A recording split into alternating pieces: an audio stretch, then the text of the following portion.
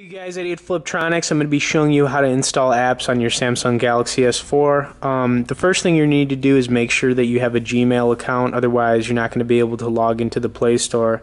So if you don't already have a Gmail account, definitely create one. Once you've created a Gmail account, make sure your device is connected to the internet and you're going to want to go to the Play Store. Once you're in the Play Store, there's going to be a bunch of different options for different apps, free, paid, whatever. Once you click on an app, it's going to give you a description about it, whether it's paid or not. You can read about it, probably check a demo.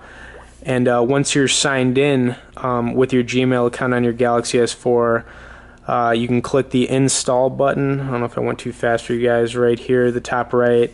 Click install on that app and then accept and proceed. Once your app's installing, you can hover over the top here and check the status on your download. It's usually somewhere at the top.